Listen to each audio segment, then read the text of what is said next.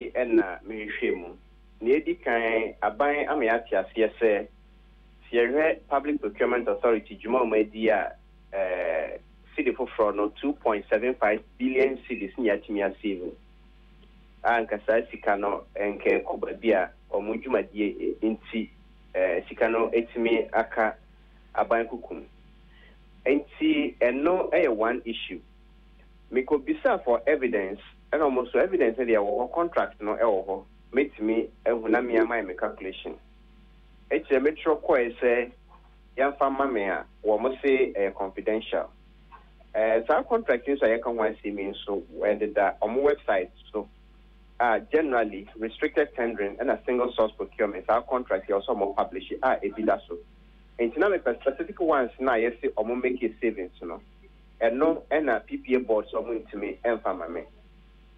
The second issue and so contracts company be is a talent discovery limited.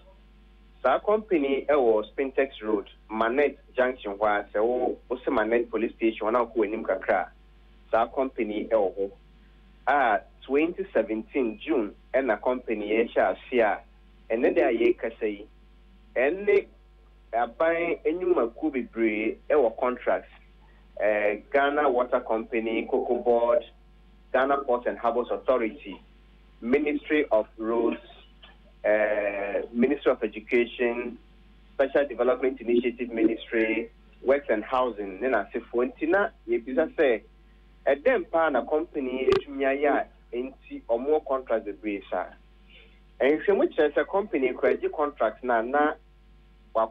Between 15% and 18% of the contract sum. And I think I say Pebiato.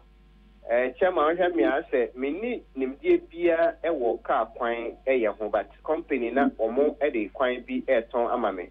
Woolensy Chamber Road, 22 million city contract.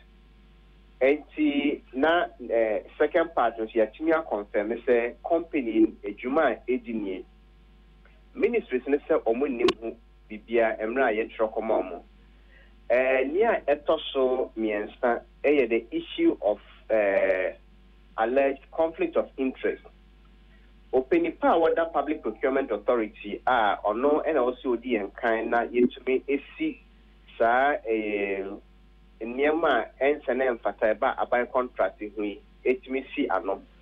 Sa penina na sa company a friend Talent Discovery Limited or ye shareholder, majority shareholder of 60%, or sign and see a director, and also to be a chairman of the TDL group because companies no endorse by NCN and so on. And this position as well resign, but another day, Menya Adansi Krata Beach said, will resign. But near I was say a to dance say company and you say what that Ansana obey PPA CEO no. You are pointing as PPA CEO Ansana company cra or share asset. And tonight Niama me and saying one has to do with the government claim say 2.75 billion cities so much me say but the second one is just a company be a government contract. And the third one is such as the opinion or the PPA and or non sooner so company a tonton contract see or can be. Maybe kind Asia or say any cousin, H ban in law and sana me man evidence said in the movie Bianca or the two must say company no on him who be. Manasseh Metiasia Netchese opinion no unhwehwe mu kyerɛ the company Talent Discovery na anya de wo ho obeye PPA panyin and ansa na yes company no pache no correct and sa company kroya no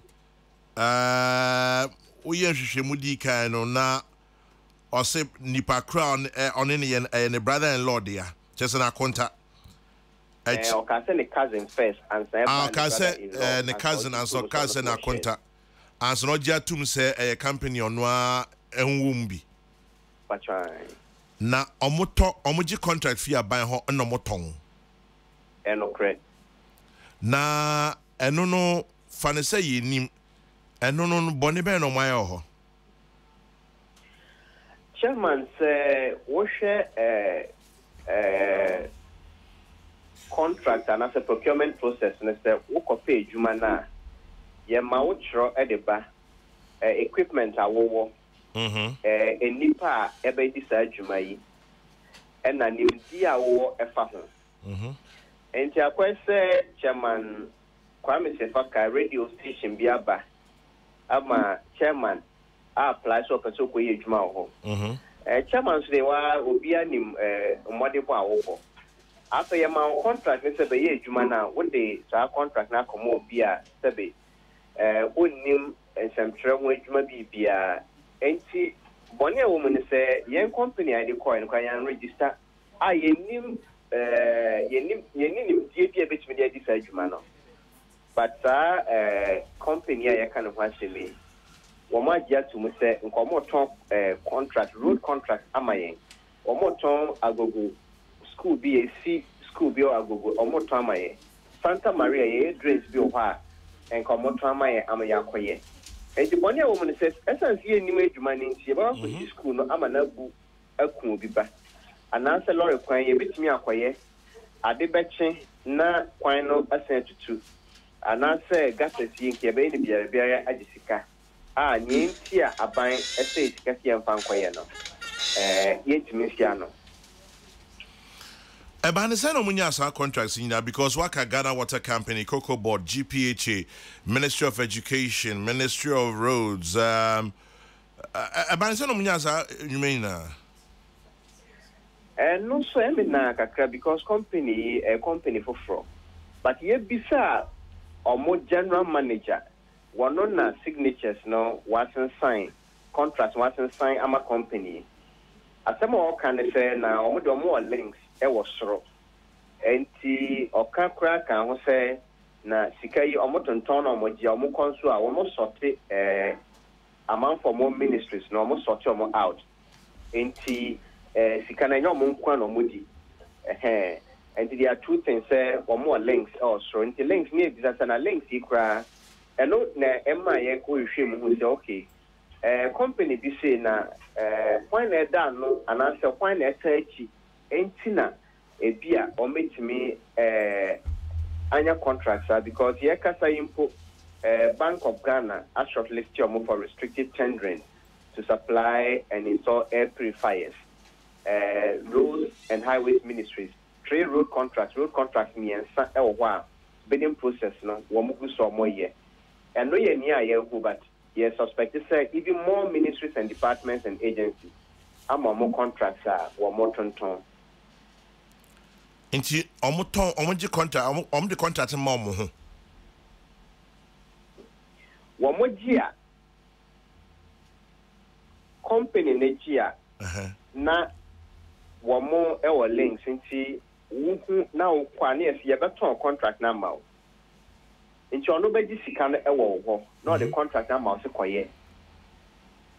But contract be wo company na oji ene dimu omudimu because ministry ne amma omo kwan si enton ma. Nti no mo teche no magis Canada. Omo ejis Canada na wa koye adwuma na ya omo sika na ba ya ma obi. But the omo ye ne say wo mo say consultants anase ministry penifo no be ehwam adwuma na akoso omo so ye be sort omo at ye be handle omo.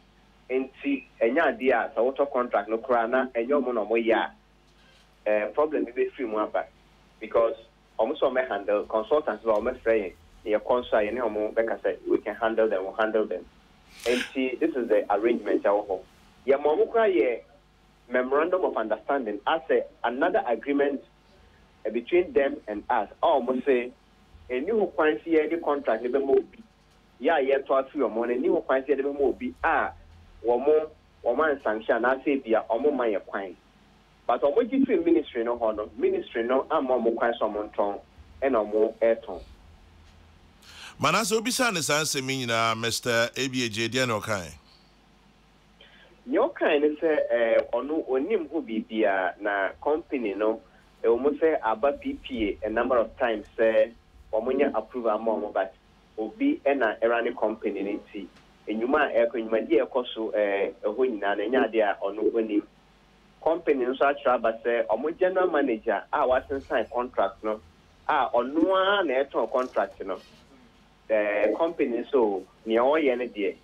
onua na adwuma e na oye na omo de omo ennim se odi sa adwuma no na ye ko omo office hon so a enye se bia oka edifie so here documentary eduba bi no so Abigail omo me ma deposit kwa send on my na Abigail so 5,000 on my Abigail be yi contract we bra na enti enya ade a oye ediesie sika ye tua ye no o demand say ye be tua sika bi ansa ye tia koyanim ni empese be mo sika bi abato demand say benya document bi atie tua registration fee of 5,000 and deposit or my letterhead receipt no or the letterhead so na my and also kodan chen a wo more comprehensive contractors registration form a 6-page or more design or company wa wo more wutia registration fee 5,000 cedis ya de mama se ko fill na fabra and this our company so when nim go be bia na chese me na kakra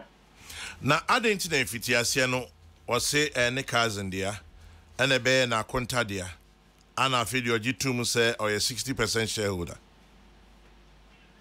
Well, and not dear, have the person make me a common, but I say, if it's just enough, when him say your evidence beside. Because make us said, a cousin, a contact, your from us, one more. Your castle, Madame, would not say no credit. And to begin now, walk as I name say, one will say, and yet the crime one and say, be a will PPA, approve contract. Na o company nso di contract no ho enwuma enti am so no amu so hwa as a bibito chima kakra e was arrangement mu na bidiate na ebisa e wantumi anka so media na woni dia nim but you have to push and say room bia ojitu mu say no company no or interest enti you wait me aka say adwuma na o ye no che say oje aban contract san de ma no ho. Well, interpretation, no, because people are now approving deals in the restricted tendering contracts now. When you so, meaning now restricted tendering, but and a Ministry of Education say previous one and a competitive bidding, but in kind now a restricted tendering, and the restricted tendering contracts in now so PPA. And the PP and every due diligence, I get to the companies are money by dear, or more any semi and more number of contracts in mom. Now, open a par or shasa, you might get somewhere due diligence, no so. One more so the company and so back. And see, I send your work canal, the interpretation via. My fun is no one. Now, in the nutrition community in the area, no, ecosystem or G2 Nibibia. I get to most Nadia, but Niana or see why and it's what catch a board, no. The company is ANDNT. Company no one some ever board level. Yeah, not where you know a film. Now, board minutes cry bit me up the board minutes. My son shop is a board minutes, no, family board, so much to me, and 5 minutes, no. Emma. Now, conflict of interest as some Yakaim possess. What declare our board level now, the management level, we due diligence our companies no honor, one no, and our disagreement. And the board no any due diligence, board linear regime, one more and every regime near or my recommended to the board so companies who make me adjust to and as someone into. And to the most important aspect of the job concerning his company at the PPA is supervised by him and not a board. Well, money Ajuma. But that's the chairman. But that's no other job paying. Now, say no, oh yeah, Manasseh Azuri Awuni independent multimedia, oh yeah, day. Chairman, I'm a freelance journalist. Baby, I'll start your uncle who have you. Oh, honor, Sana Brabonetti. Mate. Yeah, that's him. Actually, you can hear Cahono. I feel now, Casa. Matthias here. That's the pay. That's the chairman. Manasseh Azuri Awuni, and I'm attending Kano. Peace. FM.